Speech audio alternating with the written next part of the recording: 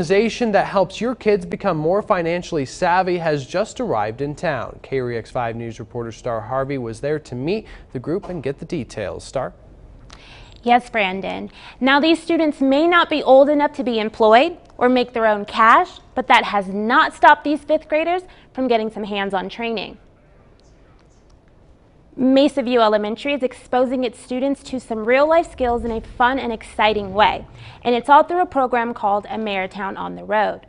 The children studied an 8-week curriculum with their teachers before running their own town for the day. Organizers say the Ameritown sessions provide experience in the hopes of laying a foundation for students to be in charge of their own finances someday.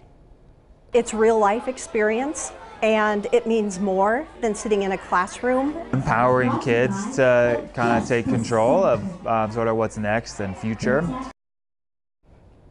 These students learned the concepts of banking, business, and economics. They applied and interviewed for jobs, and they even opened checking accounts and used debit cards.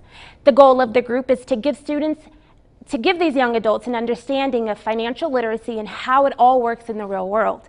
Ameritown on the Road is a program started by Young Americans Center for Financial Education.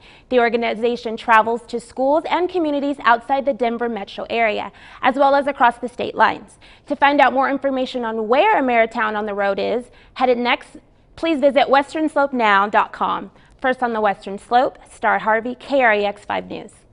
Man, learning some tips that I could even use. Thank you very much, Star.